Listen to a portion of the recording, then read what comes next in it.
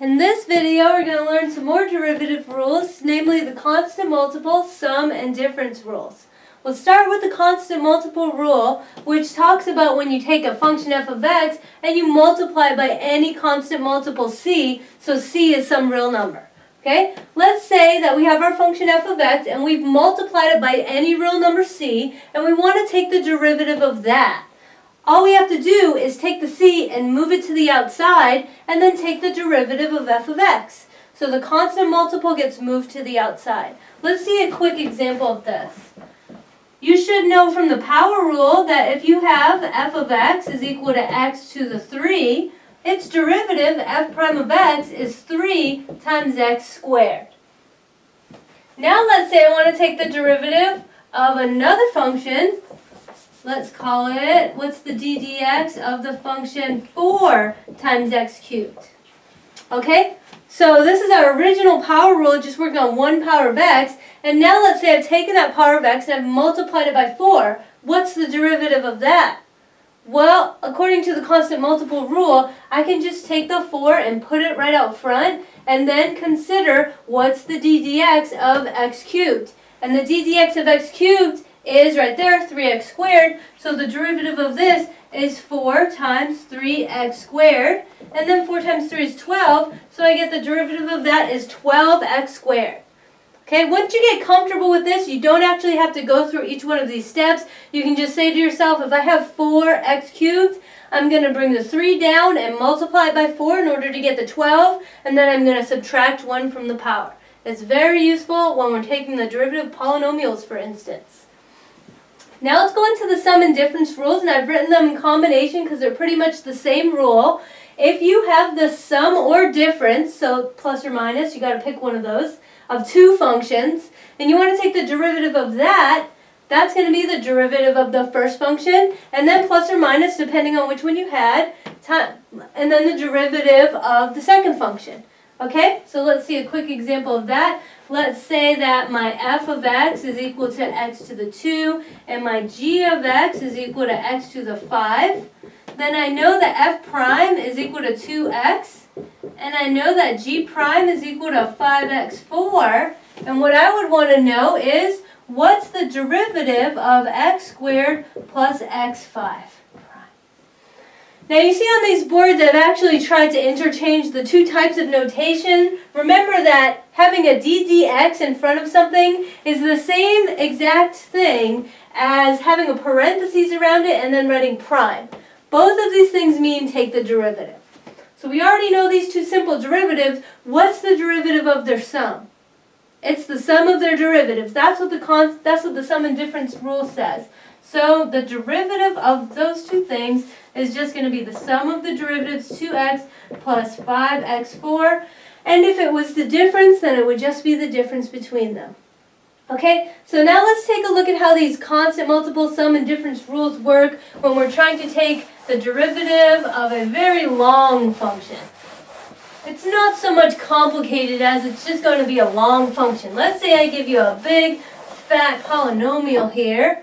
So for example, let's say my f of x is equal to 12x to the 2 plus, let's say the function is 3x to the 7 plus 8x to the 4 minus 12x to the 2 plus 7x plus 4.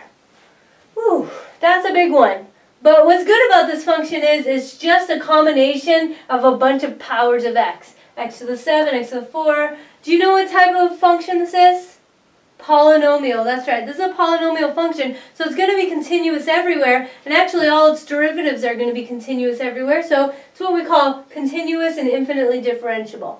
Anyway, let's just take the derivative, okay? So if that's my f of x, go ahead and practice the constant multiple, sum, and different rules, and go ahead and get that derivative. Alright, I hope you're taking the time to test yourself, pausing the video and testing yourself. And how we're doing it here is we're just taking all the constant multiples and they just carry right down. Okay? Now when I take the derivative of x to the 7 would come out in front.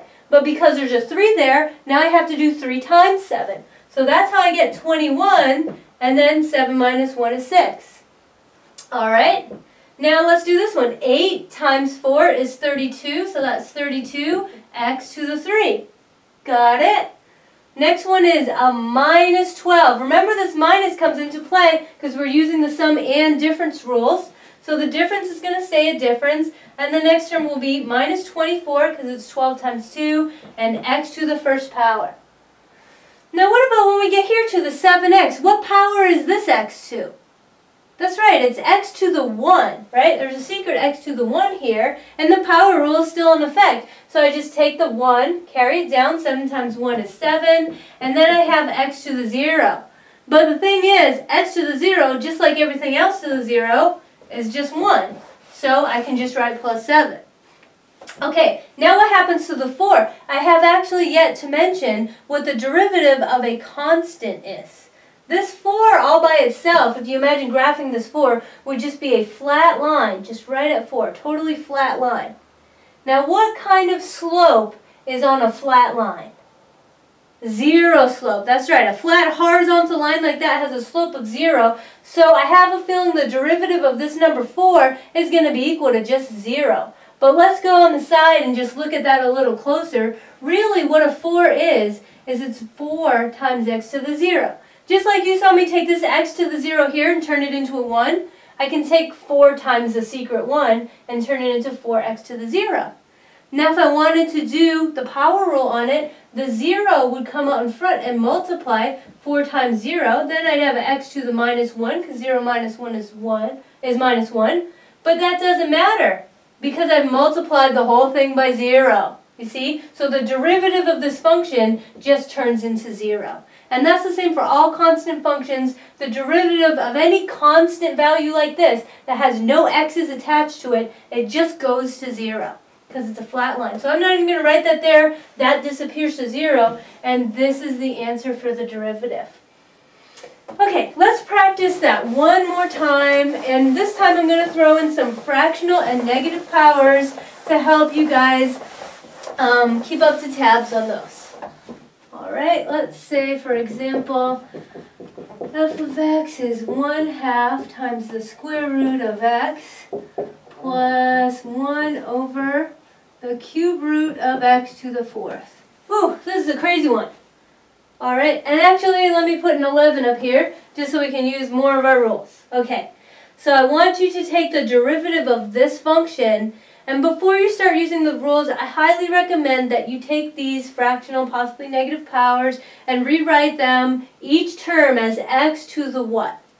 Okay, so to help you out with that, what I'm saying is, this is 1/2 times x to the plus 11 on the top times x to the,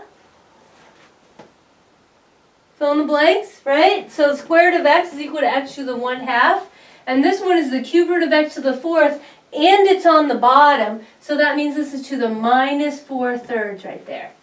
Okay, now this is the form of f of x that I wish to look at before I take the derivative. Now I'll start to use all my rules and take the derivative. Okay, so 1/2 times 1/2 is 1/4, and 1/2 minus 1 is negative 1/2. Here, I'm going to multiply those out, and because there's a negative up here, it's going to cause the coefficient in front now to become negative. So I have negative 44 over 3, and I have x to the minus 4/3 minus another 1, which is minus 7 over 3. Okay, so hopefully you guys are getting used to this, and let's just do one more for lots of practice. You're going to want to get very comfortable with this as we move along to start to apply the derivative. Alright, so let's say maybe I have f of x is equal to 14 minus 1/2 x cubed. Okay, go ahead and take the derivative of that. Alright, so this is going to use a couple of facts. Before we begin, you definitely want to take this and rewrite it.